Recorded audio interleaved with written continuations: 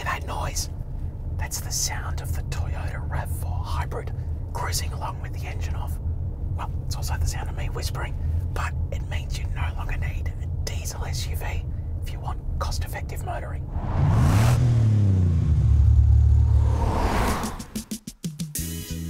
Kicking off from $32,640, the all-new Toyota RAV4 hits the scene in Australia amongst a pretty strong set of competitors. This one right here is a trendy-looking all-wheel drive cruiser hybrid variant that sits second from the top and carries a $44,640 asking price. Sitting on 18-inch black alloy wheels with privacy glass and black highlights, it cuts a pretty fine line. And dare I say, it looks pretty good for a Toyota. Now, when I say it looks pretty good for a Toyota, I mean that Toyotas aren't strictly just Bowls Club cars anymore. They've got a bit of style and character to them now, and the new RAV4 is no exception. I reckon it looks really, really good in person. But in here is where Toyota has made the biggest strides, and it all starts here with this 8-inch infotainment screen. While it doesn't have Apple CarPlay at the moment, Apple CarPlay and Android Auto will be upgradable free of charge later this year. So just take it into the dealer, they'll stick it in there, it'll all happen. High-res screen, easy to use, voice recognition as well. Down here, wireless phone charging, really handy feature. 5 USB ports littered around the cabin, plenty of storage too. But the thing that makes it feel really premium is all the soft touch materials around the cabin. It feels like it's worth a lot more than it is. Other features I love as well. Look at this, it's like a little tyre around your dual zone climate controls, so pretty clever stuff. Heated seats there too, and just an overall air to the cabin. Step back to the second row, you're going to find plenty of leg and headroom. You've got a center armrest there as well, 2 USB charging ports, and 2 ISOFIX points on the 2 outboard seats as well. Step back one more row to the boot, you've got 580 litres of capacity, but the downside is there's a space saver spare tyre, but it is propped up by a dual tier setup, and you're not robbed of any space from the hybrid components because the batteries sit underneath the second row, which is pretty cool. Oh, and I forgot to mention as well, in front of me here, the 7-inch display that shows you speed, the trip computer, and all the cool functions like where the torque is going. So very impressive setup there. Now, enough about all this interior stuff. Let's go for a spin and see if the new RAV4 is any good.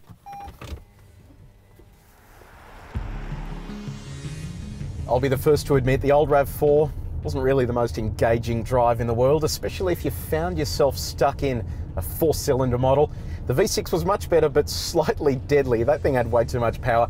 This, on the other hand, is the perfect middle ground. The hybrid system capitalizes on efficiency, but also gives you a dynamic drive. So over there, we've got a 2.5-litre 4-cylinder petrol engine, and then there's a hybrid motor as well. It produces a combined 163 kilowatts of power, and then the petrol engine alone, 221 Newton meters of torque.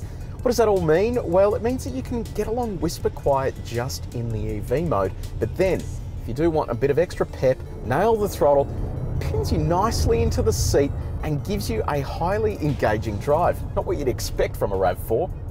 While some RAV4 variants have a conventional torque converter automatic gearbox, this, on the other hand, the hybrid uses a CVT. CVT stands for continuously variable transmission, and it is arguably the best way to go about a hybrid system because you never feel the step changes as you're taking off in EV mode. Everything's nice and smooth. The only downside is that when you do get into the throttle, the engine can get a little thrashy because it is always keeping those revs up high to give you as much torque as it can. So, all-wheel drive, should you bother with it? Well, they've kind of come up with a pretty clever system here, Toyota, with the RAV4. It has an electronic limited slip differential, and it takes advantage of having 2 motors, so one on the front wheels and then one on the rear wheels. So the one on the front wheels is there for efficiency, and then the motor on the rear wheels is there for the dynamic driving.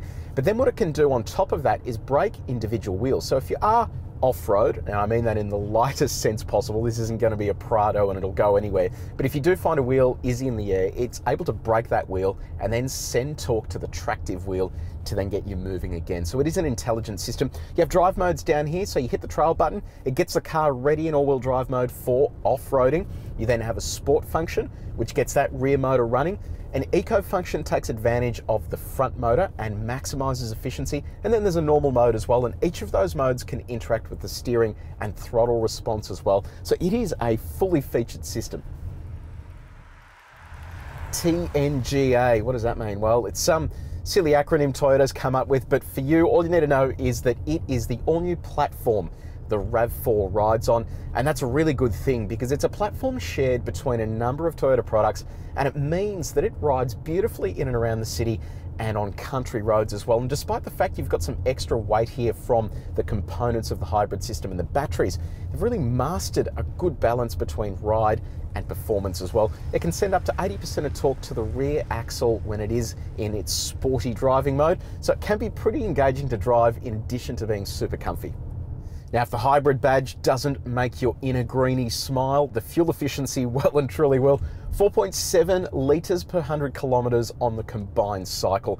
That is absolutely remarkable for an SUV, and it means you don't need to get your hands dirty at the diesel pump. That is what you had to do previously to get those kind of fuel efficiency figures. So it really is a no compromise package that's giving you efficiency, space, and everything that you need from an SUV.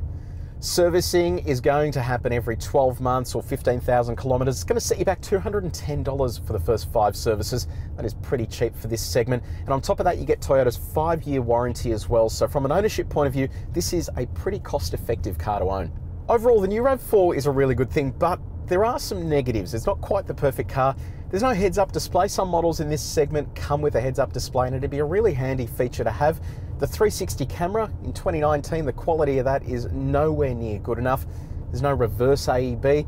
And then the other thing as well that I don't really like is the pristine quietness of the hybrid system is then interrupted by a really thrashy engine every time you get on the throttle and it needs to start moving. Would have liked a bit more noise suppression in the cabin from the engine.